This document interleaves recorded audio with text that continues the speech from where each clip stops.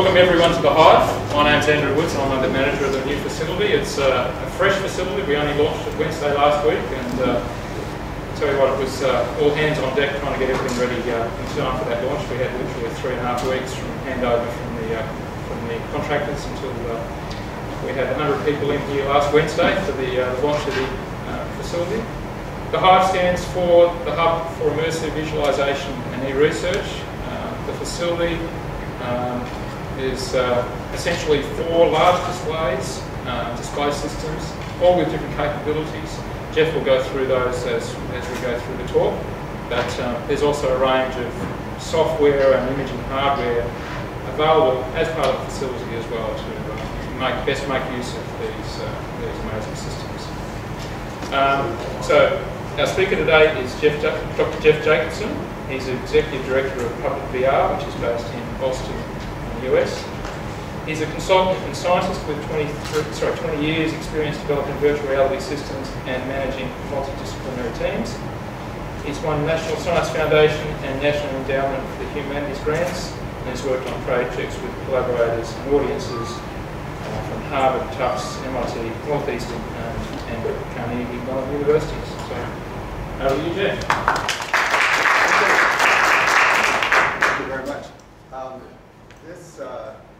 I have never seen, in 20 years, I've never seen a facility with multiple immersive displays like this, especially as they're arrayed side by side. And that's made possible by the dramatic drop in the cost of computing and projection hardware. Just 5 years ago, we could have spent $2 or $3 million on the same thing. So you've got, but even so, almost nobody has this kind of array of variety in one room. So it's quite a great resource. So today, thank you to Adventures in Culture and Technology, for ACAT. Thank you to all our sponsors here. Today I'll talk about what is virtual reality and immersion. We'll show off the displays of the Hive, and we'll talk about learning and perception with immersion. And we put the virtual temple of Horus, it's a it's a construction of a sort of an imaginary Egyptian temple, one that never really existed, but we created it from elements of Medinet Habu and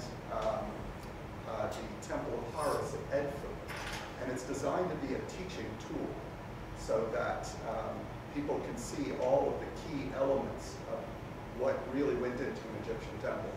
And I worked with Robin Gillam, an Egyptologist at York University in Canada, to develop it. And we're showing the temple on all of the displays here so that you can get a sense of how the displays are different, what they can and cannot do. And I will touch a bit on immersion and VR for history and heritage, but that's an enormous topic. And by the time we're done showing you all these things, we won't really have time to cover that topic. That would make a great follow-on talk. Dr. Eric Champion here is one of the best people you could ask about this sort of thing. And he's local.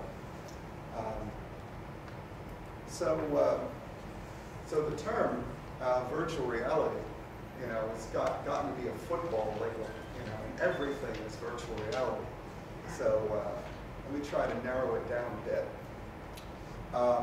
The kind of VR that we're doing here at the Hive is sensory immersion, where you surround, a person's senses with the artificial environment, starting, of course, with the visual, because we're primarily visual creatures. These displays also have speakers for sound, and as people settle into the Hive and get used to using the materials, you can have more sensory inputs. This is an image of a planetarium dome, IMAX theater. I think most of you have been in those, which is We have one over there, except that it's on its side. And therefore has a somewhat different purpose. Now, 95% of the people who are doing virtual reality, call themselves virtual reality people, are working in Second Life or World of Warcraft or these multi-user virtual environments where you log in, you have an avatar that represents you, you run around and you interact with other people and virtual worlds, and you see it all through your computer monitor. And it's wonderful. I mean, it's one of the best things ever invented, really. But I wish it had a different name because, you know, the sort of traditional VR people are lost in the noise. So, you know, when you do a Google search, 95% of what comes up is this sort of thing. So if you're interested in that topic, I can give you some pointers. And the reason it works is that you identify with that avatar. You feel like it's them. Again, in the Hive, we're surrounding people with sensory immersion. You can see the different displays. That is a portable digital dome.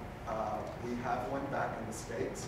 They cost, with the projector and a cheaper type of projector than the one here, they're about $20,000.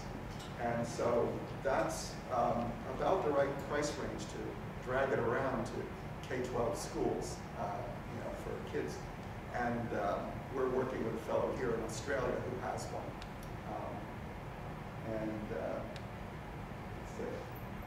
So, oh yes, the Temple of Horus. I told you about that a bit. Like I said, we took tracings from Medina Habu, imposed them onto a 3D model with a little bit of stone texture.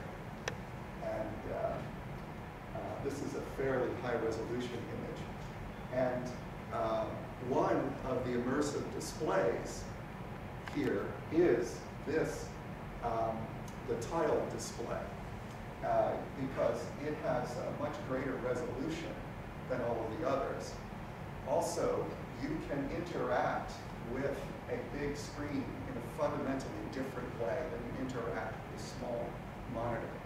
For the main thing is you can see things at the human scale, you know, at the full size it's supposed to be, which is, you know, one less thing for your brain to do.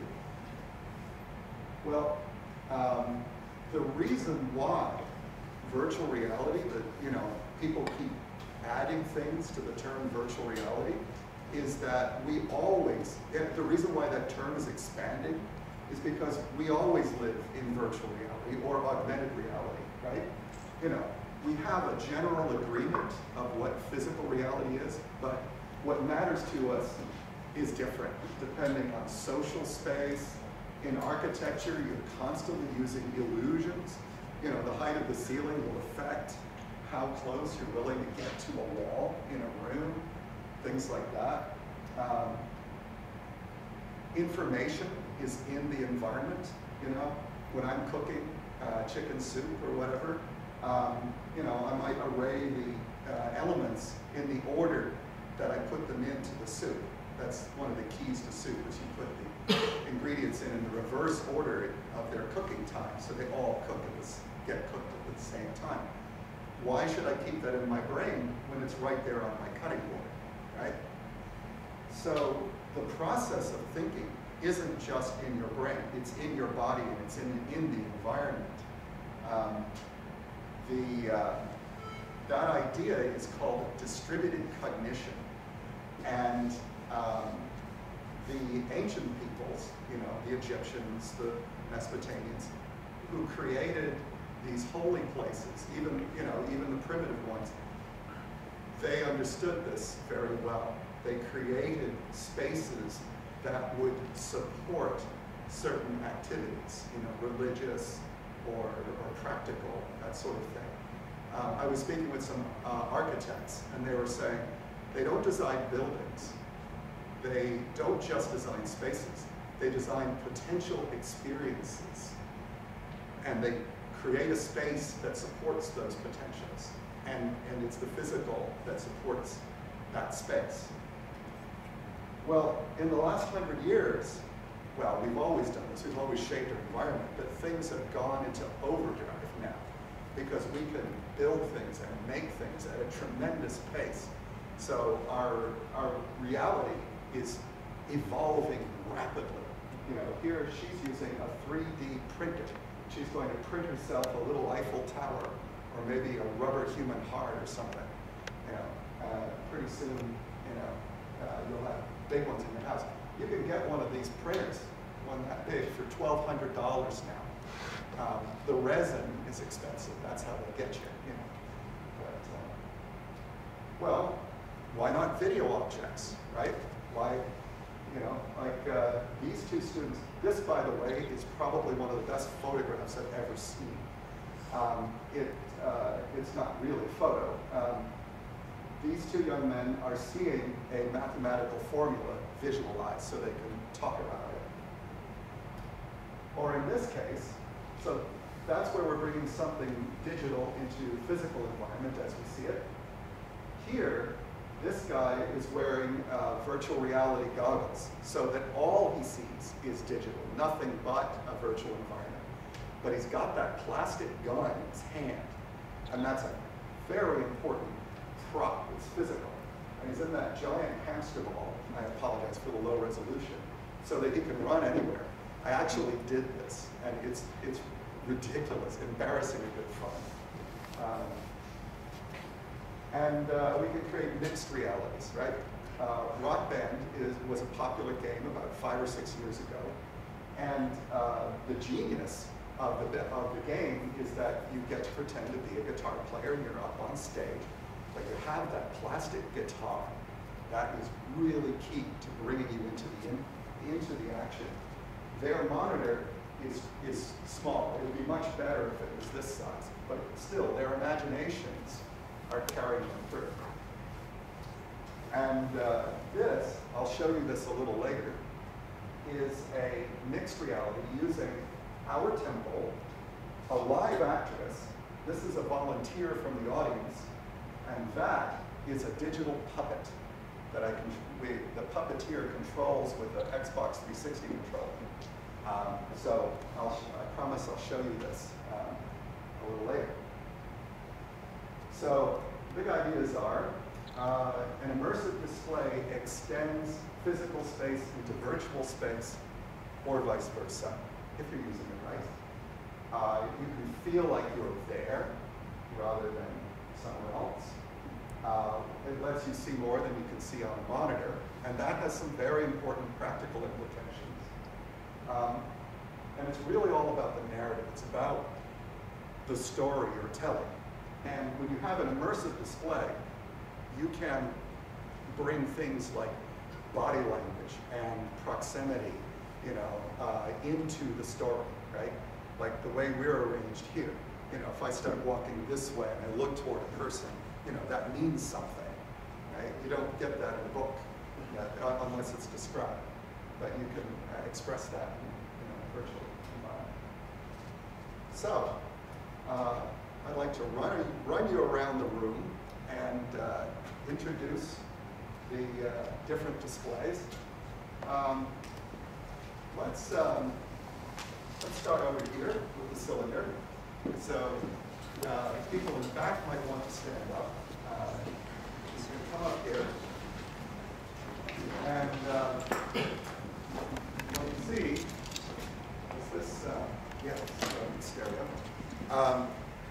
Let's see, right now it's running in stereo. I think we'll hand out the glasses in the second round. You've got 3 projectors, very high resolution, 1900 by, what is it? 1920 by 1200. 920 by 1200. And there are 2 images overlaid on top of each other. So that when you put the glasses on, let's pass out the glasses. I think everyone should have a pair. I'm not quite sure we have enough. I think it's best if we do that after. Okay, we do have enough. Oh, we do? Okay, righto. Sorry, we do have enough. All right, where are they? Right there, 3 glasses box. Hand them out, Josh. All right, Kelly. Take the box around rather Take the glasses to the people rather than the people to the glasses. All right, here you go. All right.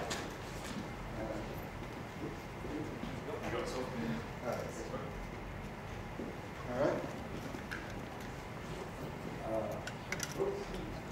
You have to switch them on. So there's a little button on the left-hand temple. Just push down on that. Single press. Thank you. Isn't that fun? Oh, you got one. Okay. So the image, sorry, the display does 180 degrees. The sweet spot, which is that's a term out of audio, is the display is focused right here, right? So all of the visuals are intended for a person standing on that spot, but because of its size, you can stand a little bit off to one side and it still looks pretty good. They do have the ability to head track the one observer, so that when you walk back and forth, everything looks stable, everything looks 3D. As it is, when you move back and forth, you kind of get that the Mona Lisa is looking at me effect that you have with paintings. Now, they could put that sweet spot anywhere in the room. There's just no reason to, particularly. And this display is pretty similar to the one at the Carnegie Museum of Natural History in Pittsburgh, where I did my dissertation research. And we used an earlier version of the temple for learning experiments. And we found that kids who used the immersive display actually learned more. We'll get into that. So, Andrew, did you want to say anything else about the cylinder? I think you've covered most. Yep. Okay. So this next one we call the wedge, or they call it the wedge. It's also been referred to as a corner cave, and these have been around for a really long time. Now, a different set of glasses, unfortunately, so don't put these ones on. In terms of glasses? No, different set of glasses. Oh, I see. We won't hand those out right now. Okay. It is, yes. All right. Now, my talk's going to be about 45 minutes. Then you'll have 45 minutes to just mill around the room and see everything. So the corner cave, because they put the sweet spot right about here, is that right? Well, where did you put it? Yeah, it's a little bit further back. I think it's take us around here. Okay. Yeah. So because this is a relatively large corner cave, you could put the sweet spot right here and get 180, or you put it back here and you get better resolution. It is the least immersive of the displays here, except possibly the big screen. But the advantage of these is you could make one in your house. You could buy a couple of projectors for $800 each, plug them into a $1,000 computer. It won't have the resolution you have here, but it'll work and it'll be immersive. So these are good for building them in schools, in your lab, that sort of thing.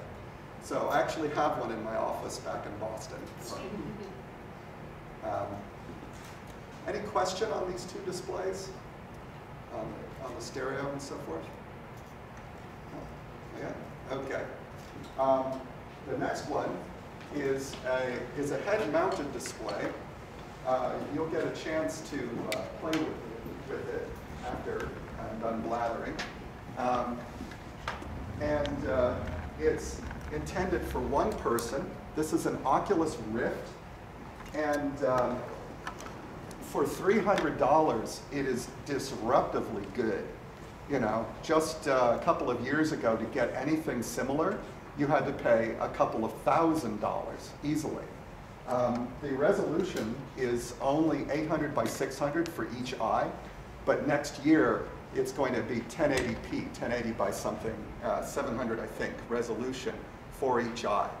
And at $300 a pop, anyone who really wants one can afford them. So, screensaver. So the advantage of this is that you can look in any direction you want. The disadvantage is your field of view is only about 90 degrees, which is still pretty good. You know, I've never bothered with head-mounted displays much over my last 20 years because, you know, they were generally tunnel vision, like 20 or 30 degrees, which is just not great. But this is now worth it. It's perfect for individual applications. It's not so great when you're working with other people because it cuts you off from your environment.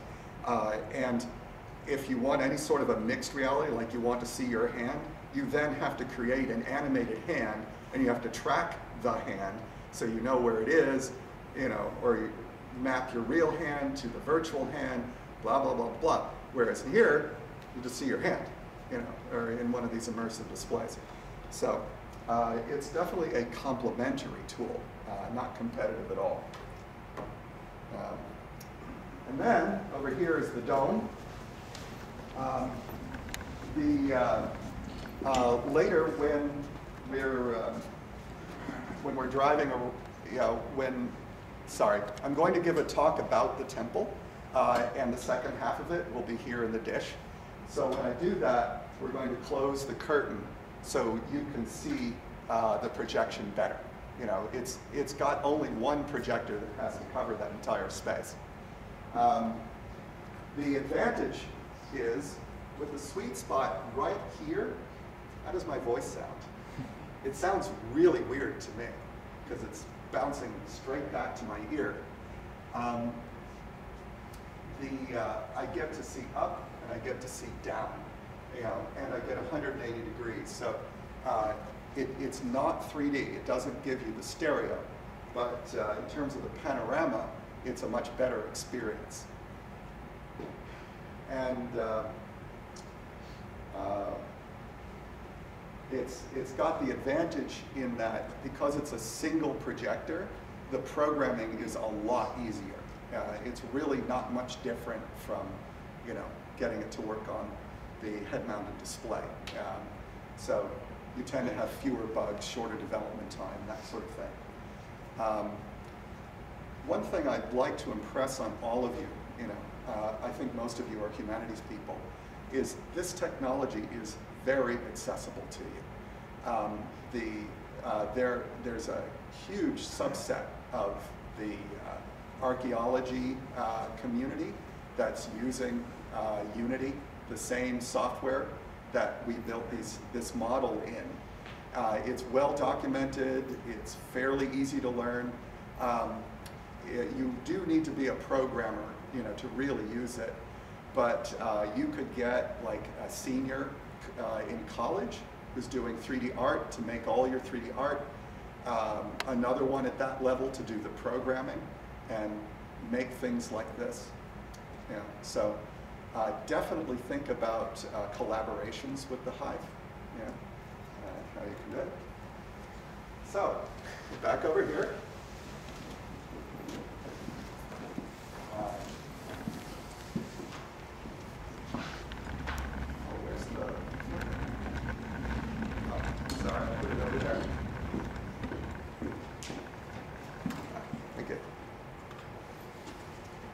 Took me a while to think out the choreography I wanted. So I just showed you a lot. Let me stop for a moment and ask if you've got any questions. Maybe just any questions on the hardware, the software? No? Yes? How much is the software? There's a free version that's $1,500. Sorry, free version that's free, and you can do a lot with it. You can't do the warped cameras or the head-mounted display, but you can make your 3D models. I mean, you can't do like mirror reflections, things like that. But otherwise, it's the full software. The full package is $1,500, and anything you make from it, you can sell. You know, it belongs to you. So you produce a program that runs either on a website on a PC or a Mac. You can sell it, and you can pay a little more, I think $500, and you're able to export to an iPhone or an iPad, and then they have other devices as well you can export to. Any other question? It does audio just fine. You'll see as soon as we turn audio on.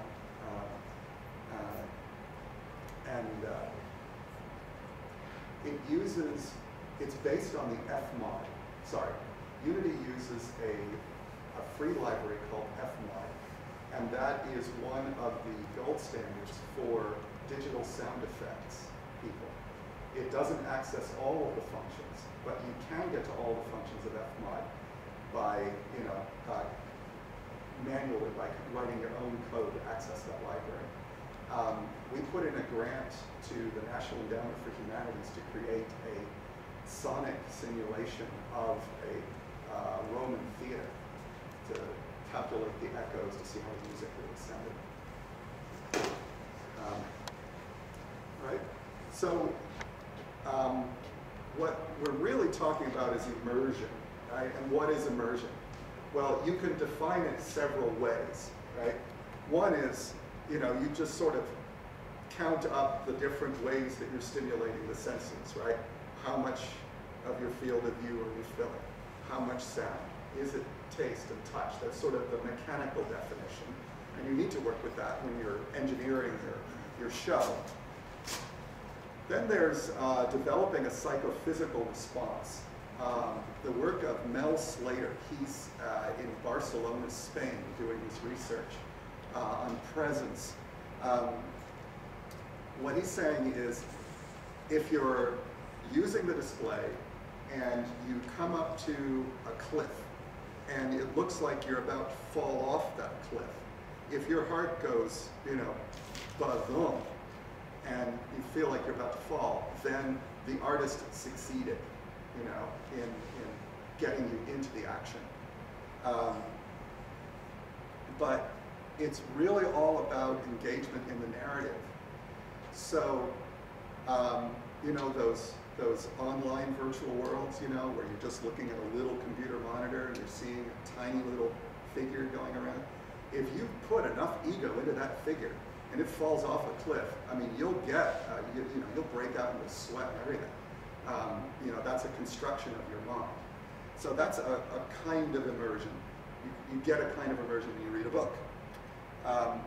And presence is a slightly different concept than immersion. It's the feeling that you're there, right, rather than here physically. And that kind of goes in opposition to what I was saying about mixing reality, blending reality. So there's a big literature on it. We don't have 3 days, so I can't introduce you to it, but you get the idea. So why should you care, really, Well, 3D models are widely used in archaeology and history. Computer Applications and Archaeology Conference was just here last March in Perth. They had an entire track on 3D models and other simulations. When you build a model, say you have your ruins of your temple and you're speculating on how to put it together, if you build a 3D model, it will force you to answer some questions. When you're just describing things and showing pictures, you can leave a lot of holes. The problem with that, of course, is you're leaving the reader to build the model in their head. So you lose control of the message. This way, when you have a model, you can show it to people the way you want it to look, you as the historian. But if it's all they're seeing is a tiny one on the screen, they still have to imagine what it's like to be there. With these displays, they can just be there. So here's a couple of examples. This, believe it or not, is in VRML, which is 1995 technology. So the image is low resolution, but it shows how much a good artist can do, even with obsolete software. This, even though it's 2004 work, is amazing. I'm slaughtering the pronunciation, I'm sure, Papagiannakis. He had people put on a head-mounted display that you see through, so people could see a Greek ruin, and then projected people into the field of view. So you could look around, you could see a ghostly reconstruction of the ruins imposed over the physical ruins, and you see people messing around in there. And this one, this is very recent. This is a sound box where they're doing very carefully spatialized audio of Renaissance music, and the video is minimal. So now I'm ready to give you a tour of the temple, and I will reiterate some of the things I said, but it'll be in the context of an example. So, there we go. Okay. I'm glad these chairs rotate.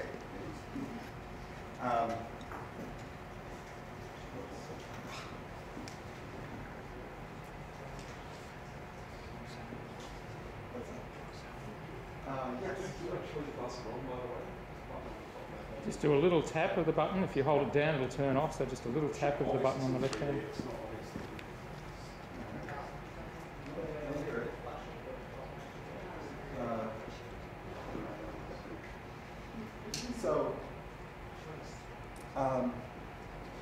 Any of you are welcome to come up a little closer if you like. It's not too far away. All right. Yeah, don't hear the music. That's all right. We'll get it in the next one. So, as I said, this is a minimal Egyptian temple. The hieroglyphics are deliberately oversized so you can read them. The Egyptians were very good at visual communication. Their temples were designed to be read by common folk. You know, like here's Pharaoh thrashing the enemies of Egypt, being handed a sword of authority by the god. That's pretty straightforward. Here's the name of the king over and over again. The hawk here represents Horus in his hawk form. That is Pharaoh, protected under his mighty breast. And he's a little small, but that's an Egyptian priest. The priests wore a leopard skin, which indicated how important they were, because the leopard skins were expensive and hard to get. And he is depicted kind of a brick red. So Egypt was multi-ethnic. It had Caucasian, dusky-skinned Greeks, Semitic peoples in the north, Negro peoples in the south, and a lot of mixing in between.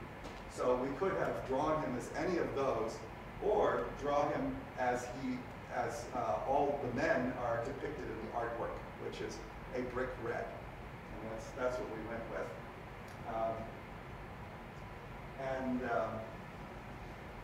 Let's see. So this pylon represents the mountains east and west of the Nile, and the central axis of the temple, does represent the Nile here. It can get a little hard to steer because it's easy to forget where the center is, because you want to steer where your nose is. There we go. So this is the courtyard.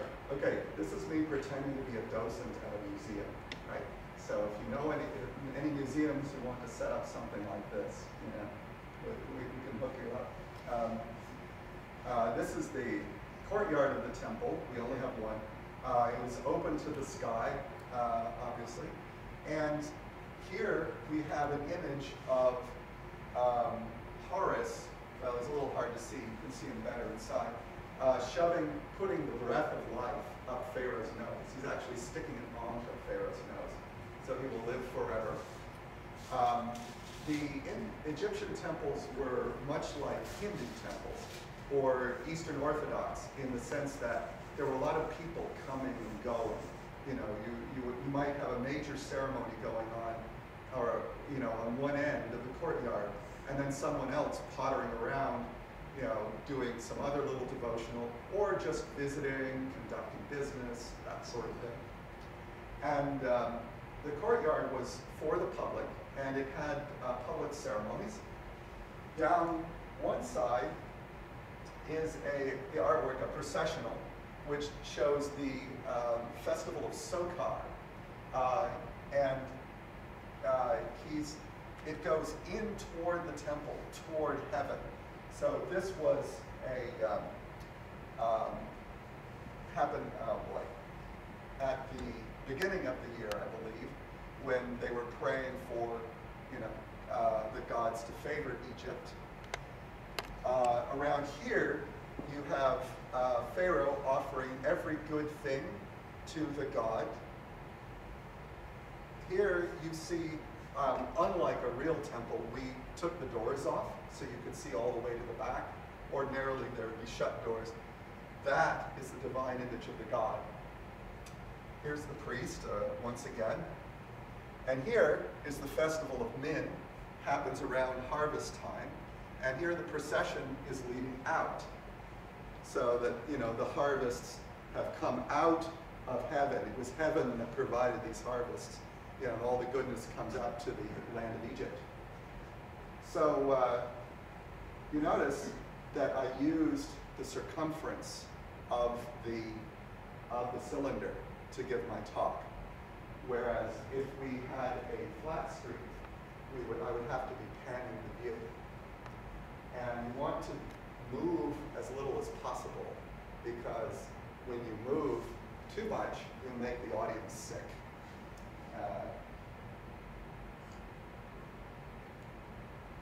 And here, nice and slowly. What's that? Nice and slowly. So the issue is that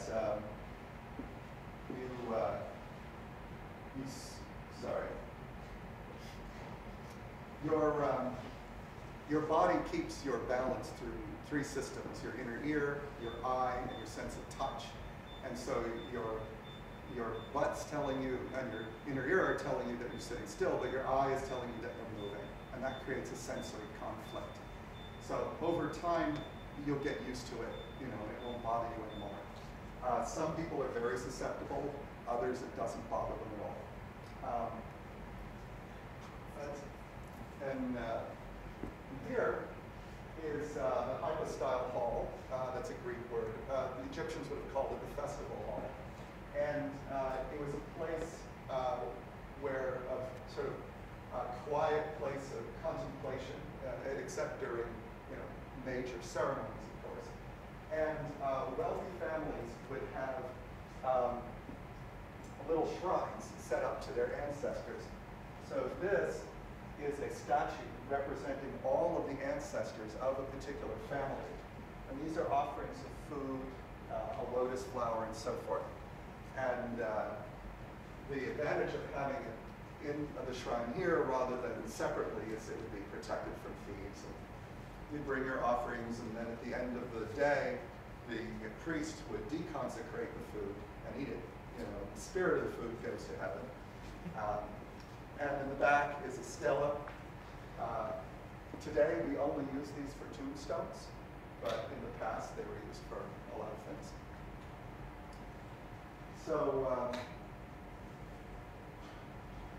before we switch over to the dish, do you have any questions on what we've seen so far of the temple or about the cylinder?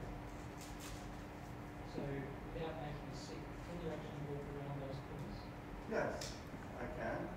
Whether it makes you sick kind of depends on you. Here we go. There's another shrine. We didn't have the budget to decorate the walls yet. A real temple would have had art all over the walls. And here's the way out, which looks rather impressive. So you'll notice that we're ascending through concentric gates. Like this is the gate of the temple, and that's the gate further from the temple to the compound surrounding it. That leads to the village. Those two gates, this gate, the hypostyle, and then the gate behind us that goes into the inner sanctuary. Now, did anyone else get the effect that Jeff was actually walking through that gateway just then? Ah, yes. Because the stereo is telling you that these objects are further out. So, in real life, you're using your two eyes to detect depth. You only do that out to a distance of about 8 to 12 feet. And you use other cues for distant objects. So what you're seeing here is kind of a hyper reality. You know, you're sort of getting sort of this extra 3D hit through the stereo glasses. That's pretty neat. All right, let's switch over here to the dome. Take your glasses off again. All right.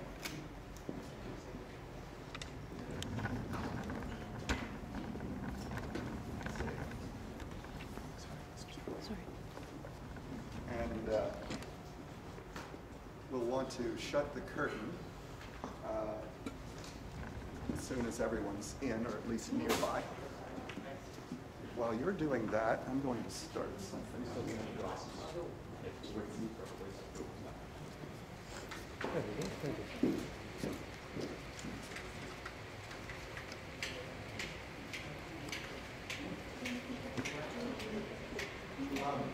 This curtain will lock up.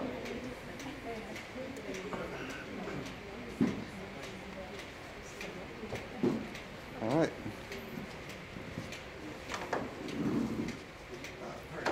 Sorry. That's all right. So I'll give a no prize to anyone who wants to stand right here. Because when you stand here, the columns look perfectly straight.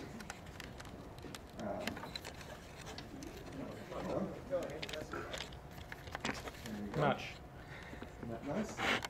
Now, it's your peripheral vision that senses motion. So with this, if you have motion sickness issues, this will really get you. Oh, great. I think so. Just go and stand. Well, if you're standing back there, it'll be less of a problem. Isn't that nice? Yeah. I mean, I feel like I'm flying. I'm Well, on you kind of something. are. I don't know what it is, but There we go. it's wonderful. Nice and slow, Jeff. Right, there we go. Here we are in the hypostyle hall. Isn't that lovely? It is. Now, the ceiling is actually quite important. You have these hawks that are flying, or sorry, not hawks, vultures, sacred, thank you. Vultures flying from the shrine, the inner sanctuary, the inner part of the temple, outward. And that's an important part of the whole picture. And you don't see that in the cylinder or the wedge. You will see it in the head mount display, but only if you look up.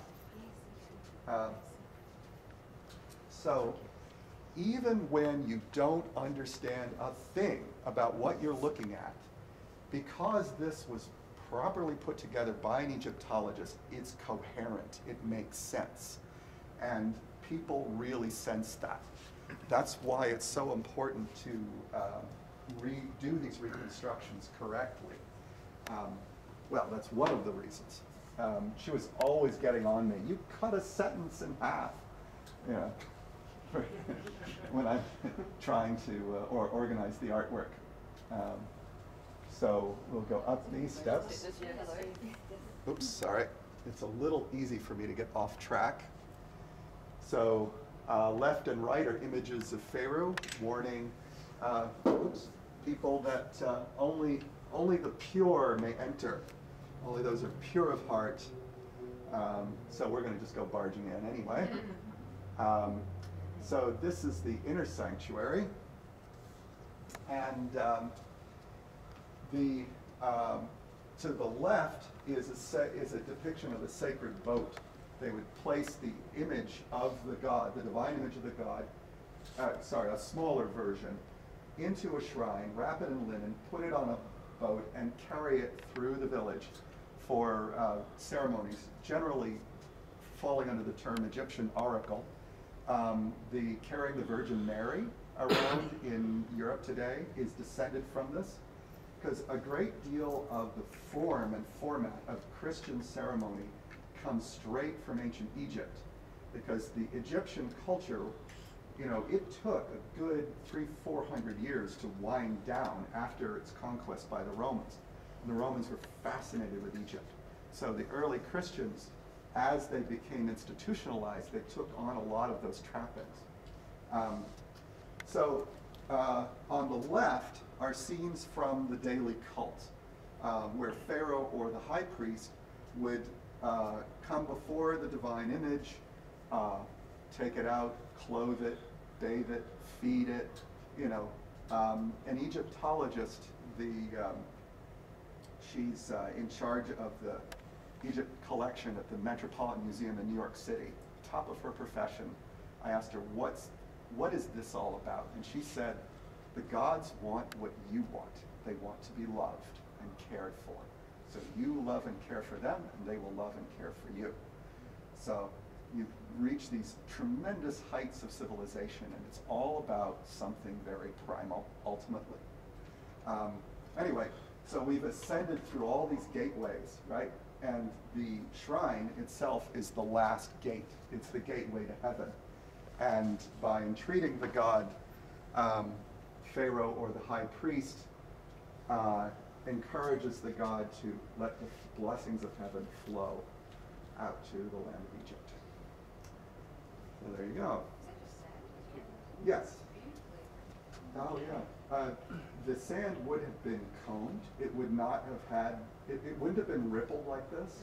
Like a Zen god. Yes, exactly. But we didn't have enough pixels to work with to make it look like a Zen garden. So I did ripple sand, which we all understand. So that's a deliberate, how should I say, something that's deliberately wrong put in to create the right impression. So you want to control the image. Where what I'm trying to do is creating an experience for you in your mind. And yes, with help from the gods, yes, we need it. So, all right. So just when you thought the immersive displays are the last thing, I'll show you something amazing that flat screen can do. So let's go on over.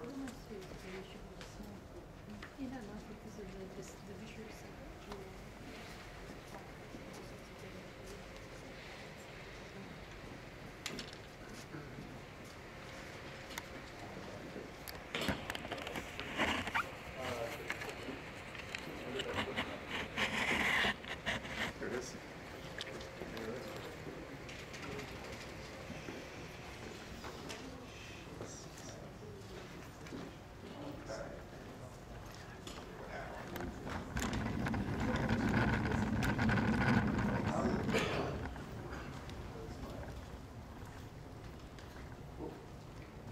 There it is.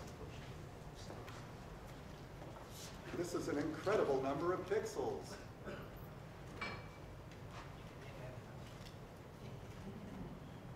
Uh-oh. Oh, there it is. Great. Okay.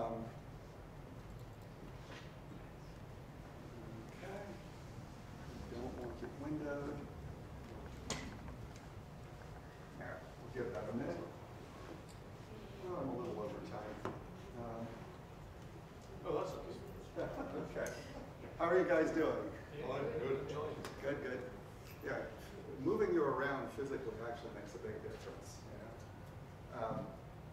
So, this is the temple again. Look at that resolution, right? How many pixels does this display have? 24 million. 24 million pixels. We're only using 12 of them right now. The images that we used to construct the temple are not big enough to sort of use all those pixels, but the lighting effects make it worthwhile, the shading. So we go in, all right. So this is the beginning of a play, a digital puppet show, the Egyptian oracle that I showed you a picture of earlier. And it begins with a live actress. What am I doing? There we go. Great. And there you can see Horus Ammon sticking the ankh up Pharaoh's nose. That's where, you know, in the Bible, the breath of life, that idea, similar story. Okay? Now, since we've seen the temple a lot, I'm going to jump ahead to the next scene. That was the offering table. And we're seeing a procession that would have emerged from the inner sanctuary. We steer you around this column because we couldn't figure out how to get him to go down the steps very nice. Within our budget, that is.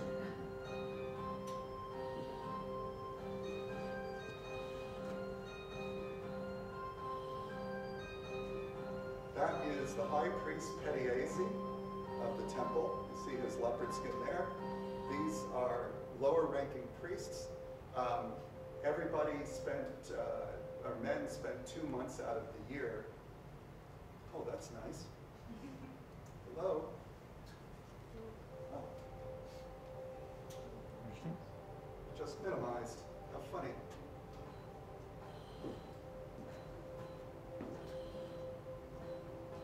There it is. Okay. Yeah, it did that before. Give it a moment. Come on. There we go. Aha. So,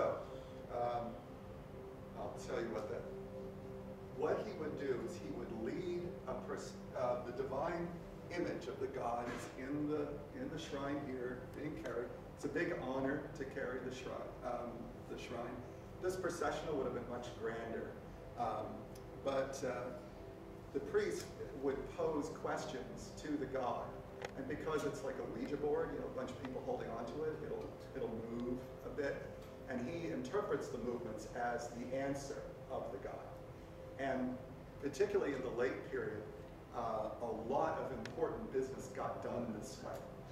In fact, there was one period where about half of Egypt was ruled by the god Osiris through the oracle. Yeah. And the priest here is a digital puppet. I'm controlling him with the Xbox. Hello. Greetings, everyone. I am Pediasi, high priest of the temple. And this is the bark of Horus. And that's Jeff. He's kind of a jerk. I'm not a puppeteer. I'm really not good at this at all. But puppeteering is like music or writing. Anybody can do it, you know? In the hands of a professional puppeteer, he's amazing. He really lives. And we worked with a puppeteer to develop him. So in the show, we would have the live actress would stand here, and we would have members of the audience volunteer to come up and pose as people who had business before the oracle, like you're running for mayor, or two people who have a dispute, you know, a wall between their houses collapsed, you know, and the oracle would choose between them. There we go. So what's great about the displays here is that every one of them has something on all the others.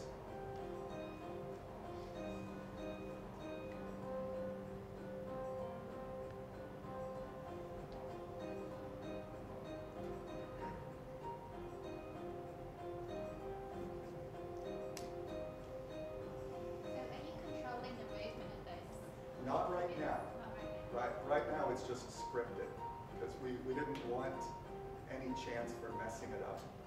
So the only thing I can do is move him, and I can make the boat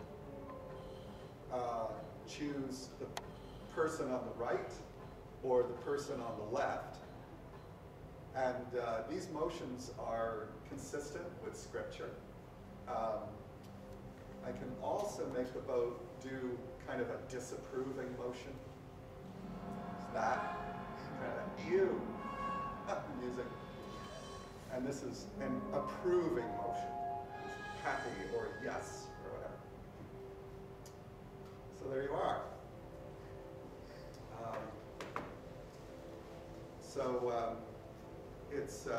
It's a little late. I just have a few more slides. I think I might skip them unless you really want to see them. I can show you in person. Actually, let me throw it open for questions, and then I'll let you guys mill around and play with the displays.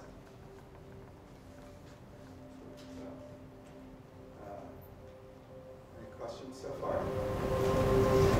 Yes? How long does it take to develop something like this? Let's say we are a museum, right, and we want to do some real experience like you showed us. Like, what time period and resources? Right, just doing the artwork for this would be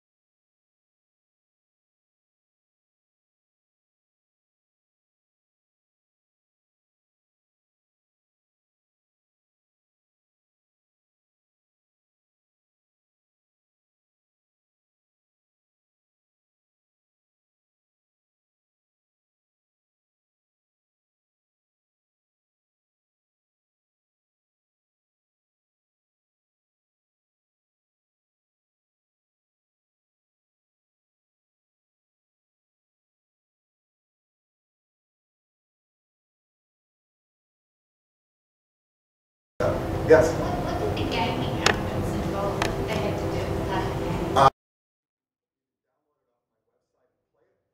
You click on elements of the temple, and then the priest explains what you've seen. You click on the priest, he asks you a question. If you answer all his questions, he'll let you in to the courtyard. You do it all over again, and he'll let you into the hypostyle hall, and so forth. Very simple. So it's a separate sort of program that you use. Yes. Yes, it is. Okay. Well, I'll be here. Mill around, play with the displays, especially the head-mounted display, which you really can't experience unless you put it on. And I'll be happy to answer questions. Please join me.